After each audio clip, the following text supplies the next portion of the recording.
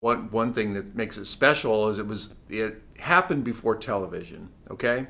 So it's kind of lost in history. It's a historical treasure chest that sat around in a closet for many years until I was able to get this documentary together.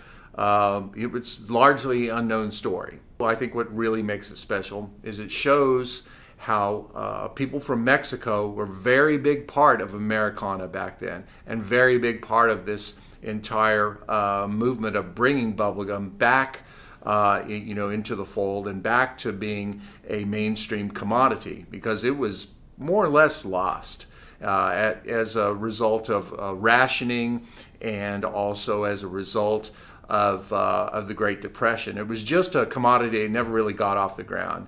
But my father worked with Mexican people and was able to get the latex that he needed to produce it, okay? And because he spoke Spanish, he was able to obtain what he needed. One thing I want to make sure that people understand, especially the people of Mexico, is that it couldn't have been done without them. They own this, and they own a part of Americana. I mean, as far as I can think of things that I've done with my life and in my life, I would have to put this at the top. This is the most important thing for me to do, is to preserve my dad's legacy. I'm an only child. There was nobody else who was going to do it. There were some false starts in getting this done, and it came down to really having to persevere and work through some hard issues in order to see it through. It took a few years, because you're on a micro budget. This isn't a Hollywood thing that can be done mechanically, and it has to be done throughout the many years in order to get it done.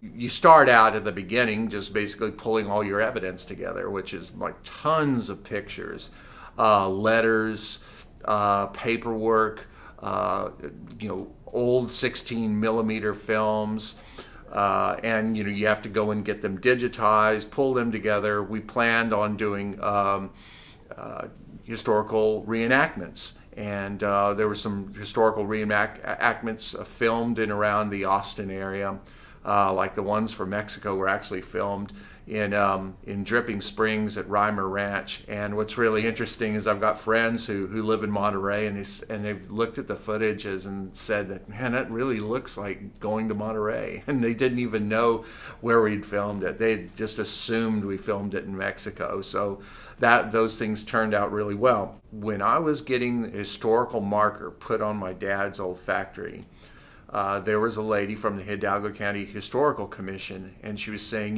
this is really great experience here, being able to put this historical marker on the building today, because a lot of our kids grow up thinking that they're from a place that really doesn't mean anything, or isn't very important, or not a great place. But seeing this kind of positive story really makes us feel great, and that's why it's important to people of the Valley. Okay, the Valley is largely Latino, okay, and they need to understand that they are important, and that they were important to the story and to the way the United States and Mexico deals with one another.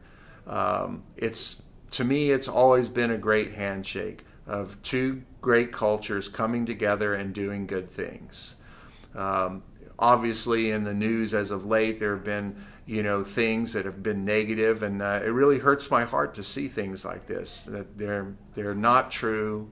And I just want the people of the Valley to know that that they're not forgotten, certainly, and they play a very important part, again, in Americana and this nation.